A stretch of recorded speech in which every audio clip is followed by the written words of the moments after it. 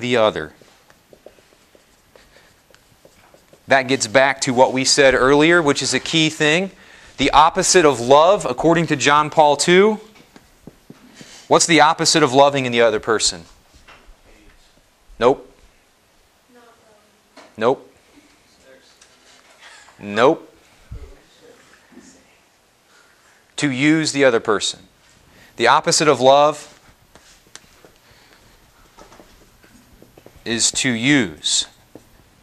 To use it for me. Brad Pitt says at the end, I know what I want and I'm going to have it. I'm using the other person for myself. It's about what I want. Okay? But then what do you call like the transition period? Because obviously when you first meet someone, you're not going to automatically be like, oh, I love you. Exactly. You have to...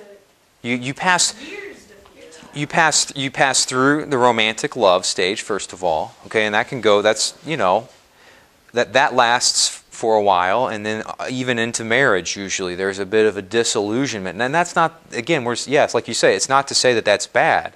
That if you're really a good person, there is no way around the fact that you are attracted to who you are attracted to in the moment, right? And we're going to talk more about that later. So it's not to say, well, gosh, I've got to avoid romantic love. I've got to avoid, no, you can't. So the period in between is when you come to the edge where romantic love, you suddenly realize that wears off, and it will wear off in a hurry. Whenever you start to doubt and have concerns about the other person, it seems to snowball a lot of times. And people all of a sudden, husbands and wives are like asking themselves a year and a half in, is this marriage going to last? It'll happen very quickly, a year and a half to 2 years, okay? And so when that happens, then what happens until the other person until both people realize that authentic love is what really I should be striving for? The transition period is called a mess. It's called marriage counseling, okay, is exactly what it's called. It's called going and talking to a priest, or you go in and talking to your mom and dad and say, Mom and Dad, I'm thinking about getting a divorce, or I can't stand this other person. He's not who I married. She's not who I married. It's total upheaval. I'm just saying that a lot of what you're saying, and I do agree with, but I feel like you're making it sound like that it's going to be a train wreck no matter what. I mean, if both people go into it knowing this, shouldn't they both be in accord with the agreement that they're going to pass that and make it work?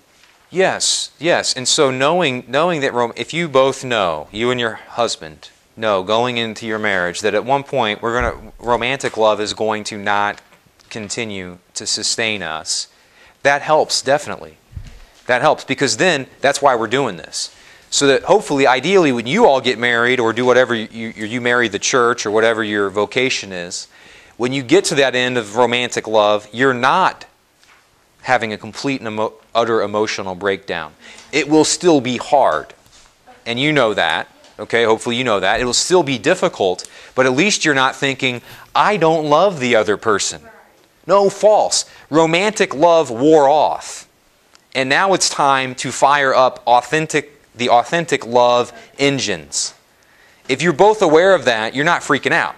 It's tough. It's tough. It's hard, but you're not freaking out.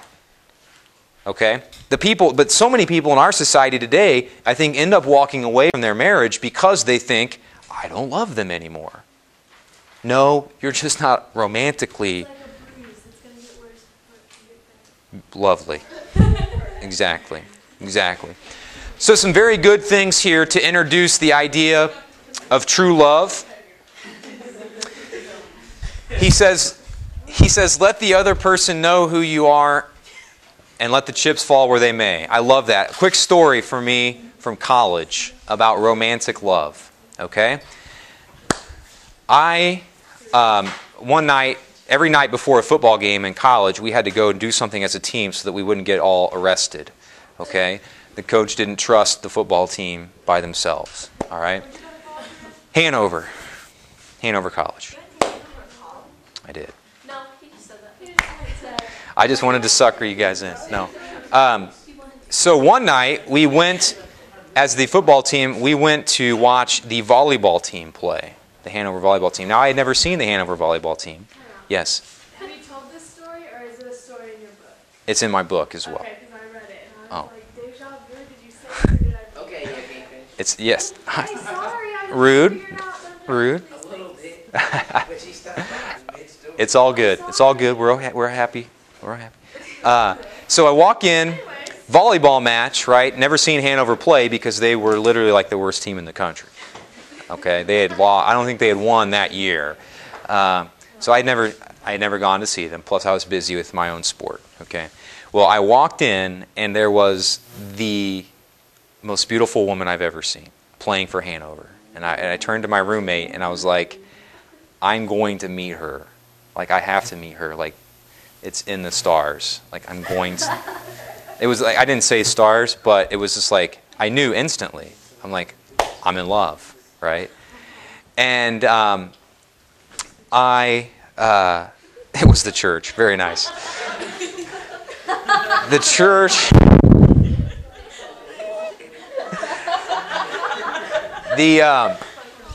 Very good.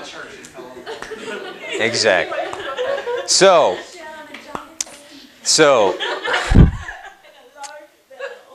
okay, we done now?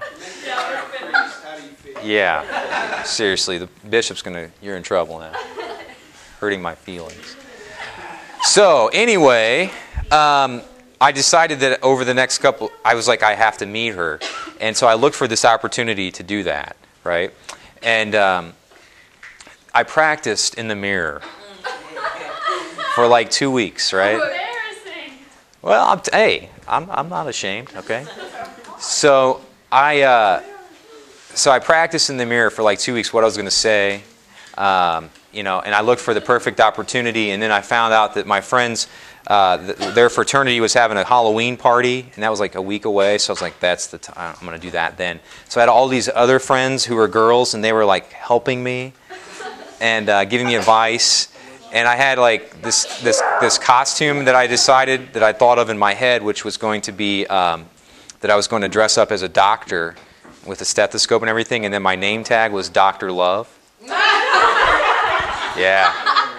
It was good. It was good. I was pretty proud of that. I practiced a lot. And Did you have a cheesy pickup in there? before or after what? Oh my gosh, this was after Kiss. I was in college in like 2001, man. Come on. Got me some slack. I wasn't into college in the 70s. Yeah. So anyway, so I practiced all this stuff, and I finally met her, and I was just terrified, nervous, right? Sweaty palms, everything. And but we ended up dating for a while.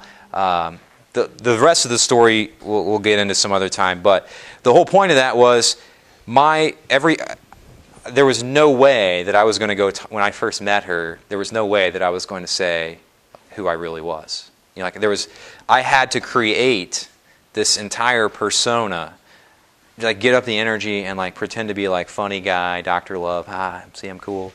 I practiced so that I wouldn't there's no way, and we all do that, I think, to some extent.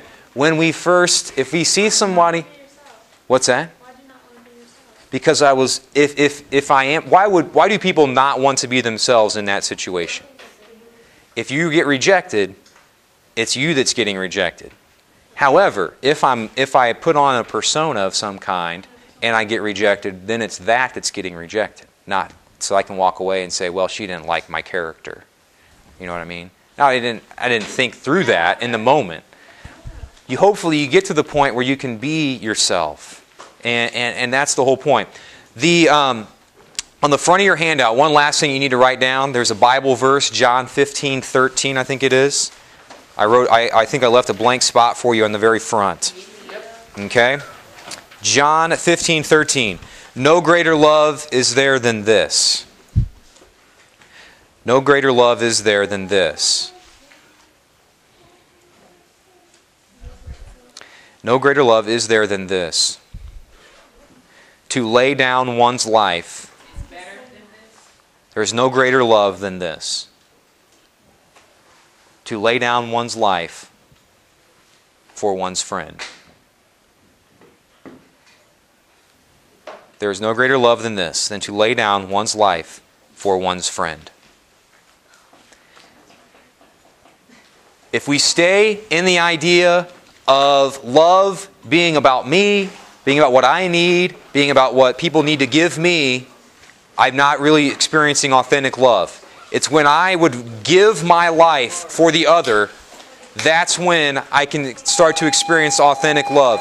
No homework tonight, class again tomorrow, yay. Get fired up. You're not going to do it. The only thing you need to have, the only time you need to have a sign, is if you are not going to do it. So.